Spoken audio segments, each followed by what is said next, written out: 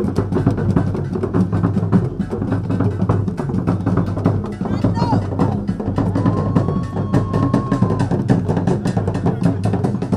the two-day summit at the AU, which ended on the 29th of January, the main decisions that were taken first and foremost included the establishment of a single Africa air transport market, which intends to boost the aviation and tourism industry amongst the members of the African Union,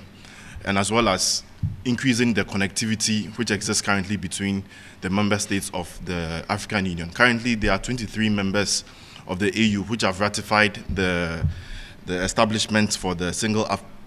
Africa air transport market. Now, secondly, the establishment of the Continental Free Trade Area was one of the areas which was also agreed on. If you recollect, at the last AU summit, which was held in Addis Ababa, it was agreed amongst the member states that a Continental Free Trade Area be established amongst the member states of the AU and on the continent to boost the volumes of trade that currently exist on the continent. So it was agreed that, God willing, on the 21st of March 2018 in Kigali, an executive council meeting of the AU would be held there,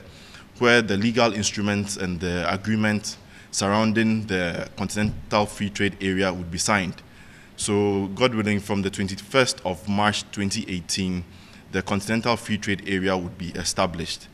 And thirdly, at the AU meeting, discussions centering on the reforms of the AU, financing of the AU, and also the matter of Libya, where the current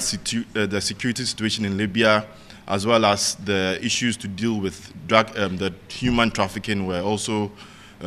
discussed. As much as possible, all member states of the AU resolved that whatever they can do to at least ensure the resolution of the security situation in Libya, and also as much as possible halt the trafficking of persons from sub-Saharan Africa who,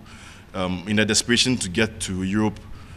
transit through Libya. At least whatever be the case, that kind of situation has to be brought to a stop. But before the president got here, he had to transit through South Africa to attend the funeral of his great friend Hugh Masekella. The president made it clear that on the 7th of January, when he was sworn into office, Hugh Masekella was one of the very few people who came to perform both at the inauguration and also at the inauguration dinner that was held for him later that evening. And he felt it right that for somebody who he's known for well over 50 years and